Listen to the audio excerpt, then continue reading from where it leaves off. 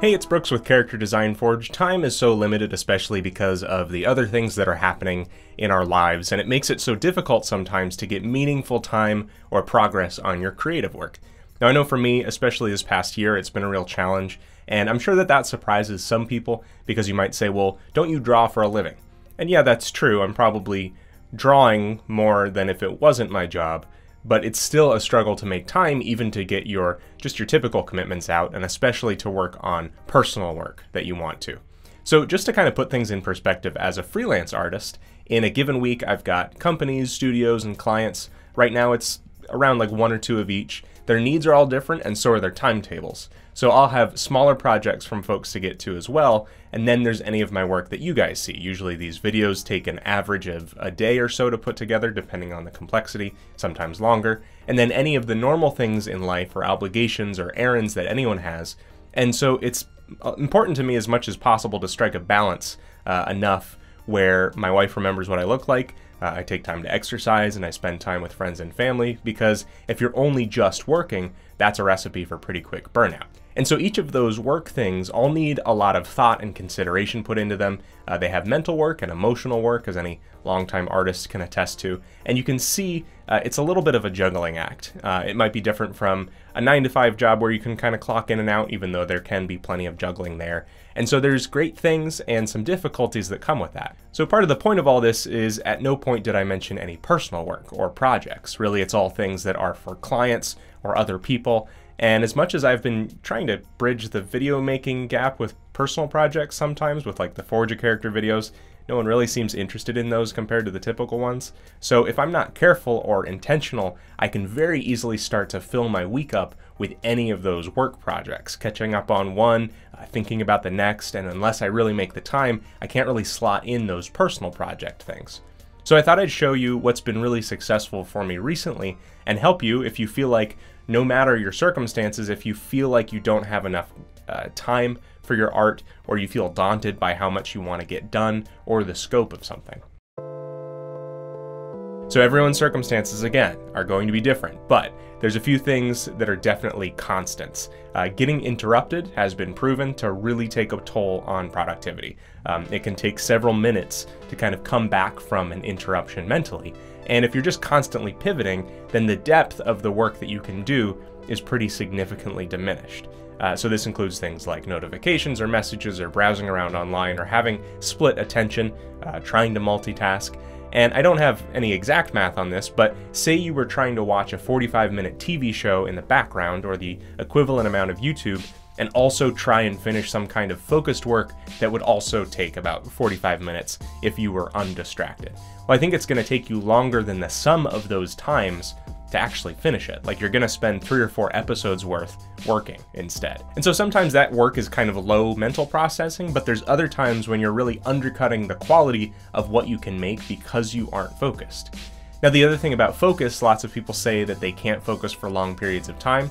And even though, yeah, not being neurotypical and things like that can affect it, but it's actually kind of like a muscle you have to develop. So it's a little bit like saying, well, I can't lift 200 pounds.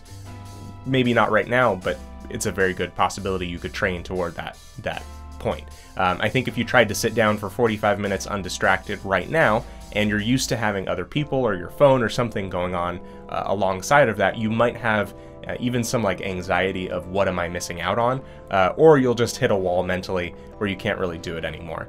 But like with any muscle, you can build it up if you're trying, and you can slowly break out of that need for constant connection. Now, there are like human limits to the amount of time that we can focus, so don't expect to ever sit down for 8 hours and with no input or outside anything, just hyper-focused through 8 hours of quality work.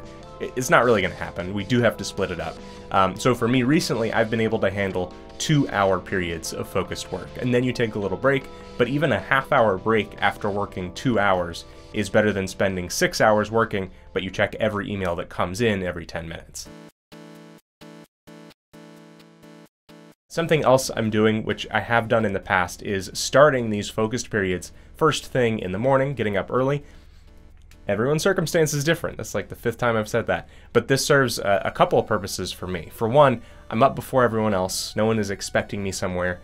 You shouldn't have too many clients reaching out to you at 5:30 in the morning.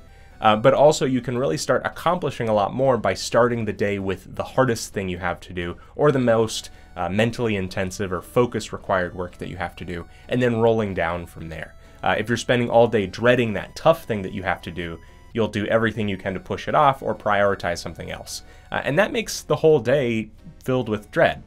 So now contrast that with a day where you start with the tough stuff or intensive stuff, and it's all downhill from there. It's just a much healthier outlook I've had since doing this. Plus, you're using your best foot forward on the stuff that matters.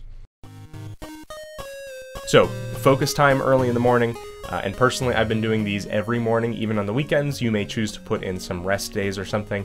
The next thing that I've done is looked at what it is I want to accomplish, what I need to accomplish, and split that into these 2-hour or so chunks, or estimating, how long each chunk or task is going to take. And I've found that as far as splitting these things up go, everything has to be down to like its lowest molecular structure, right? So if I, for example, said, come up with ideas for videos, or like write 3 videos, right, in one chunk or something, not only is that probably not enough time, but it also makes me go like, oh, I can't really check it off because I only did 1 video and stuff like that. And so you start to fall out of the chunk. So the more manageable and trackable the chunk is, the better.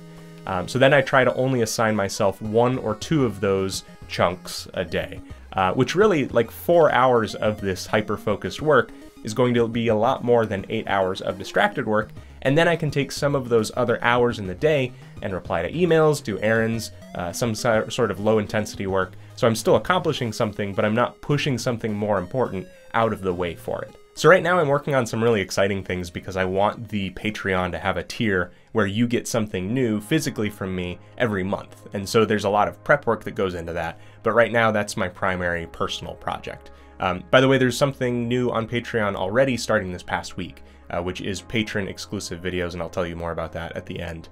But just looking at the scope of what this big project is at face value, it could be too daunting to even start because of how much there is to do, and so you just shut down and put it off. So by doing what I was talking about, taking each thing and splitting it up into what it would take to do, and then I assign it to myself on a calendar that's over here, I'll show you.